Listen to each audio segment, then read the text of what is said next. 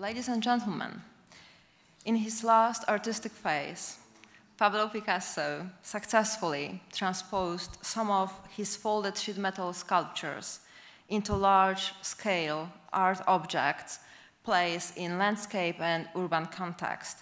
And it was possible thanks to Carl Nessier, a Norwegian artist who developed a dedicated technique of concrete preparation called betograve.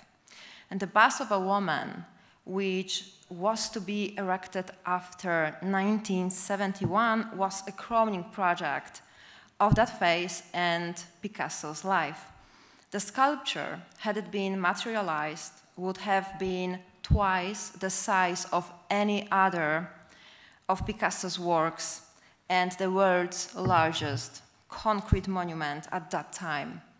And the bust was intended to be 100 feet high and sit in the USF University of South Florida campus.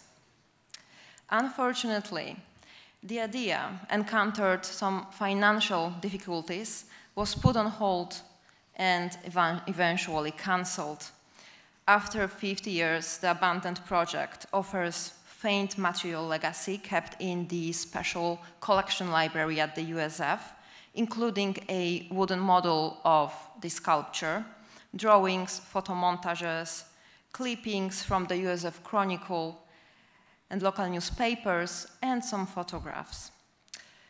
So first, I will discuss the provenance of the bust and introduce you to Carl Nessier and his betograve method. Next, I will present my methodology, including 3D digitization and modeling, virtual reconstruction of sculptures, context and its background, and then I will discuss how the intended sculpture location was determined for the use of augmented reality, and I will conclude with discussing that rather benefits of incorporating digital methods into collection preservation and art historical research. A small-scale folded metal sheet bust of a woman, the original one, is 12 inches high, has 4 principal surfaces to create an abstract sculpture of a female head, upper chest, arms and hands. The bust belongs to a series of folded metal cutouts, mostly white with limited decorations, and the bust is almost a twin of the sculpture of a woman from 1961, held here in Museo Picasso in Málaga. And according to John Richardson, Picasso profited from his juvenile games in later life when he put his scissors to the most inventive use for paper sculpture of Cubism, and in 1950s for the cutout maquettes. After 1953, Picasso found means of enlarging and solidifying small, fragile maquettes by having them cut out and folded in sheet metal. But in terms of scale, that was not enough for the artist. And as Alfred H. Barr puts it, Picasso began to dream of colossal sculptures.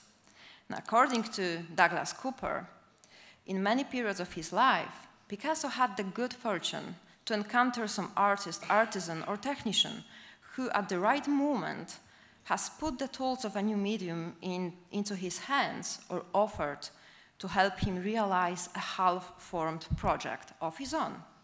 And in this case, the helping hands belonged to Carl Nessier, who was working with sandblasting technique called betograve. While Sally Fayweather discusses in her book in detail the collaboration between Picasso and Nessier, she does not provide information on the beginnings of this joint work. And this was, however, possible through the digitization of old recordings on a set of reel-to-reel tapes held in the USF library, which include an interview with Nessier from 1974. And this is how we learn that Messier was introduced to Picasso by Fiedler, Eugene Fiedler, a close friend of Picasso with whom he occasionally worked together on ceramics. And Fiedler, who already knew Messier's concrete works, encouraged the Norwegian to show photographs of his Oslo sculptures to Picasso, and Picasso's reaction to Messier's presentation was explosive. As Messier recalls, Picasso gazed for a long time at the photographs, then hid the chair and started screaming with enthusiasm. He ran into the kitchen and enthusiastically explained the technique to the cook. She told him that he had lost his mind. He returned from the kitchen but was still too excited to sit down, so he passed his guest and went outside to the gardener in the garden to talk to him about concrete. Eventually, they agreed that Messier would use a few of Picasso's on-site drawings as a template for sandblasting experiments, and Picasso in turn would accept or reject the attempts, and this is how the collaboration started. Eventually, between 1956 and 1973, they created 15 sandblasting works and 9 murals in the United States, Norway, Spain, Sweden, France, Israel, and the Netherlands. This was possible thanks to Better Grave. At that time, a novel and inexpensive concrete sculpting method.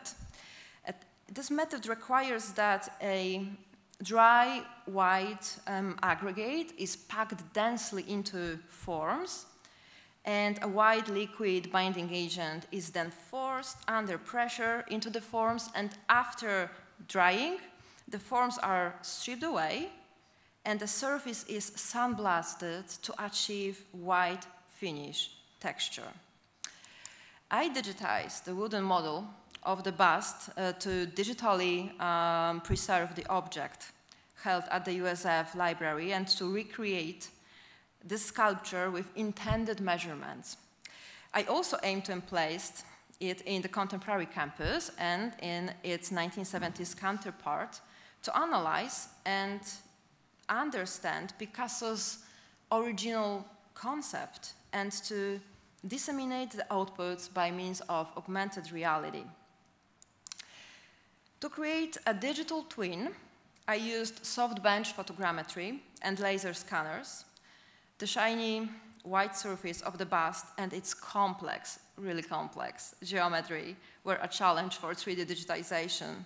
And while the surface reflects light, causing distortions in photographs, I used Faro measuring arm, which does not record texture, to get geometric details of the cutouts. And in addition, I use also blue light scanner, to minimize white reflectance and record texture data. And thus, the impact of reflectance was limited, and the scanner delivered precise geometry measurements.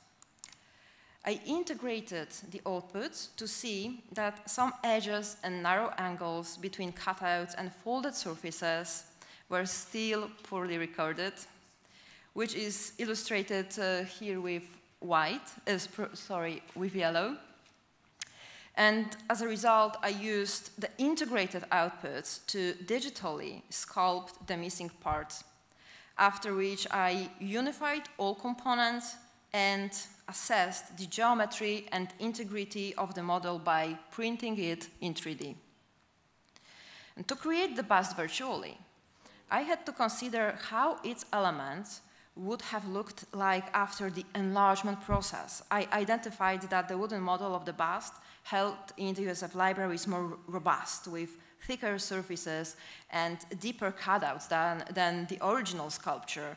And this is most likely because of the construction reasons. In the planned enlargement process, it means that Messier altered the original sculpture while creating the wooden model. And indeed, we must remember that the bust of a woman originated from a metal sheet sculpture presented in a gallery settings.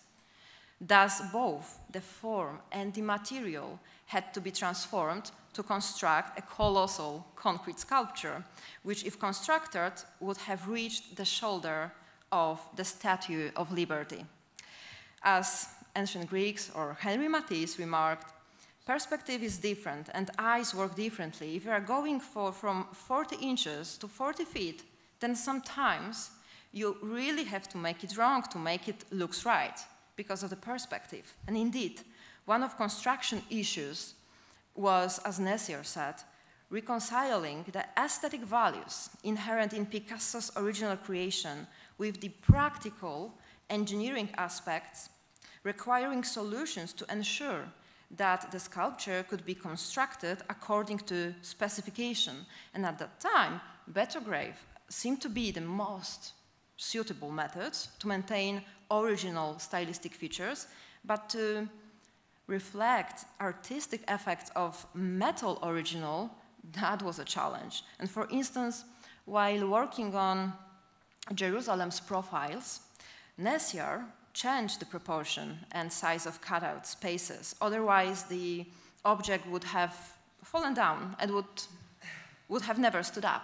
And in Florida, with its exposure to hurricanes, the 100-feet sculpture requiring 1.5 million pounds of concrete was subject to specific engineering requirements. And again, a balance needed to be struck between the engineering concerns about structural stability and the aesthetics of Picasso's design. And while engineering challenges were expected to make the construction even more expensive, a question was asked whether a 20 feet shorter sculpture could be built, significantly reducing the cost. But this idea was not sanctioned by Picasso's son, Claude. So one may ask why Picasso decided to build his largest sculpture in Florida with devastating hurricanes. Let's leave this question to Nessier to explain. I was kind of a delegate for the university, and I went to see Picasso, and I showed him photographs and a model of this cultural center, which was being planned, and he liked the whole idea very much. He liked the architectural part of it and the layout and so forth, and that was not the only reason, but it was one of the reasons that he said yes, because it happens you come to him with a project and he will not like it, and he says immediately no. This indicates that the whole project was not only about enlarging the sculpture, but also about the architectural context in which the sculpture was to be a focal point. And unfortunately, none of the archival sources mentioned the name of the architect who might have been responsible for the design. By knowing the architect's portfolio, the virtual reconstruction would be easier and historically verified. And to reconstruct the planned cultural center and test the spatial interaction of the sculpture and its environment, I recreated the architecture of the center based on 2 drawings, several newspaper clippings, and a description stating that the 100-feet sculpture would have sat on a plaza 20 feet above ground level. The lower portion of the overall form below the plaza level was planned to be earth-covered with grass to produce something like a mountain carved and cut into the plaza with angular shapes for entry. And this information helped me to realize that the building of USF Business College looks very, very much like the planned cultural center.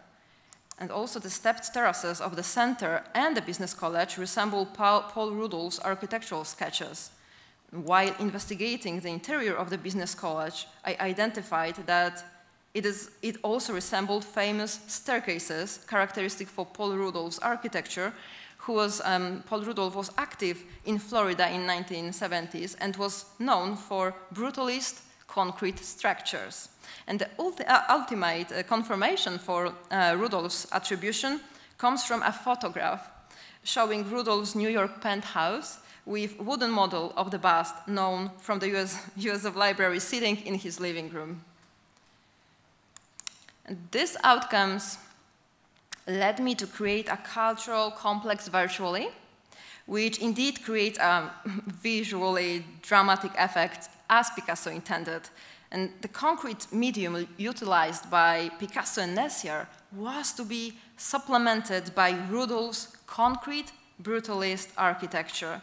And the sculpture sitting on the plaza would have allowed the complete submerging of one building so that only the upper levels of the other two buildings would have related visually to the bust of a woman. And a concert hall was situated next to the sculpture, from which the audience would have spilled out to view the sculpture and surrounding environment for several levels.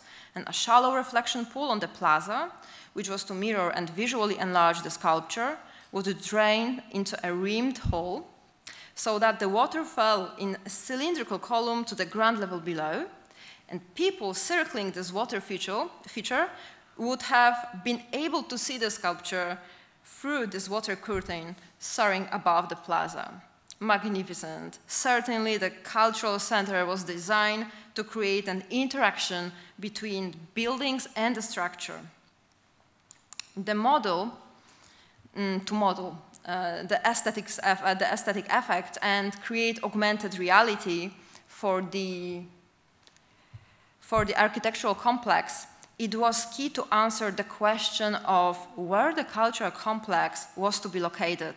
While, again, none of the available archival sources clearly presented the intended location of the cultural center, spatial analysis utilizing several sets of historic aerial photographs and historic maps and estimating visibility and accessibility interactions between known buildings and the proposed sculpture helped to determine the location.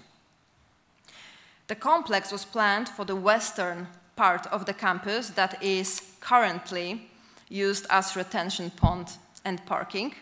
And these outputs were used to create virtual representation of the USF campus, which presents a model version of the area with the sculpture in its place at the time of Picasso's donation, as well as present-day scene to estimate the aesthetic effects of the place.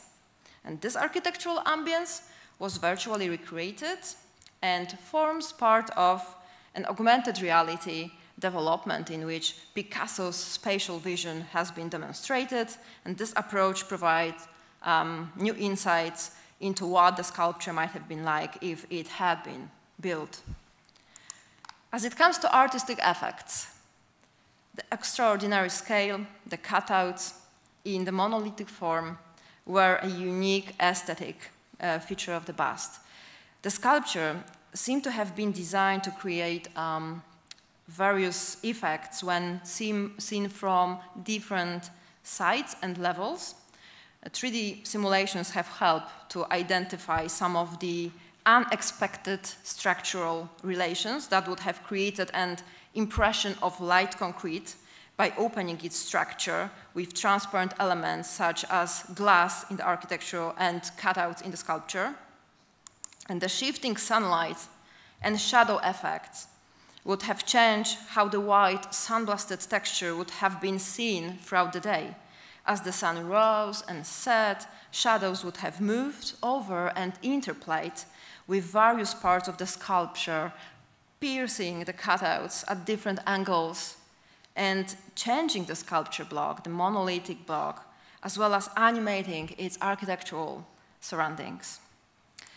The USF board approved the construction of the sculpture on 9 April 1973, a day after artist's death, reasoning that Picasso is dead, but his work still lives, and the project will long stand as an example of the best of Picasso's art. Although the project was never realized, digitization and virtualization brought it to life. Combined with traditional art, history research, digital methods helped to reconstruct a unique project of Picasso, Nessier, and Rudolph. As discussed, Picasso's concrete monuments were designed for spatial coexistence, with architecture serving as a frame for the sculpture. And for these reasons, the application of landscape studies, 3D scanning, 3D modeling, significantly extends our understanding of the bust, helping to recreate the forgotten spatial principles and their aesthetic repercussions in Picasso's concept. Thus, I strongly encourage art historians to use digital methods to virtually test research hypotheses and analyze factors that would otherwise have been difficult to track using traditional methods. And please contact me and our team at the Smart History Lab, as we are happy to collaborate with you and help with you to start your journey. We can advise you on how to virtually protect and study art and heritage. And I believe that with digitization and virtualization, we are the next generations of artisans of whom Picasso would be very enthusiastic. And we should be the helping hands to each other, as once Nessier was to Picasso. Thank you for your attention.